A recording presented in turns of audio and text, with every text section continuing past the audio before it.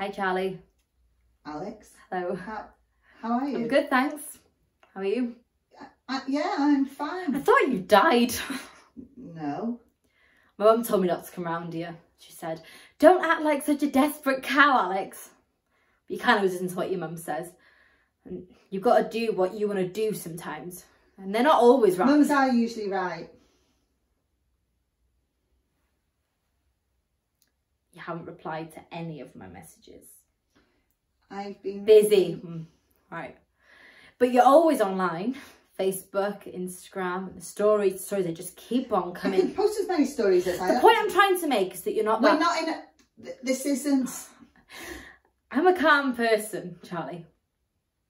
I'm grounded, I'm level-headed, and I'm calm. But the past few weeks you've made me a right fucking... I'm sorry, Alex. Have I done something wrong? Because I keep racking my brain trying to think of something that I'd said that might have caused You this. didn't say anything wrong. You were brilliant. You could never say anything wrong. Then why did you? I've met someone else.